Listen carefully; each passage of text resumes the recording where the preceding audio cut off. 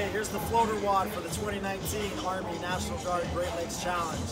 It's going to be a tire flip, but the spin to it is you have to jump on the tire, in the tire, and over the tire, and then flip it back and jump on it again.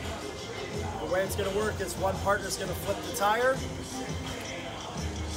then you have to jump on the tire, in the tire, on the tire, and back down.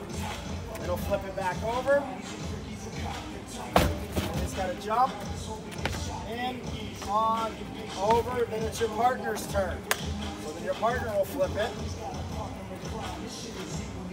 jump on it, in it, on it, over it, flip it back. Same thing. So now, you can step up on it, but both feet, go ahead, step up, have to be on the tire, then you have to step down in the hole, both feet have to be down, step up, back down. What you can't do is step up with one foot and walk through the tire. That will be a no rep. Both feet must touch the tire, both feet must be in the hole, and both feet must land back on the tire, then back on the ground. You will repeat that for 2 minutes back and forth. So we're going to do it for like 10 seconds here. So Jeff's going to go, 3, 2, 1, go. For 2 minutes you're going to do this. This is the floater. He flips it back. Jeff jump. And his partner goes.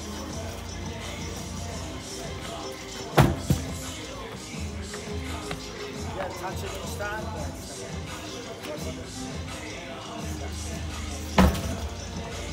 Step on it, in and out, step out.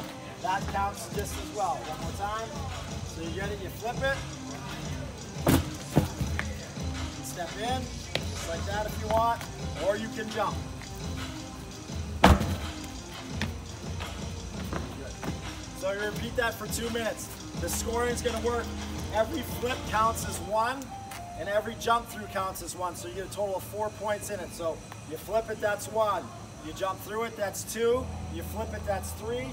You jump through it, that's 4. So you get 4 points every time you get the tire over and back each time.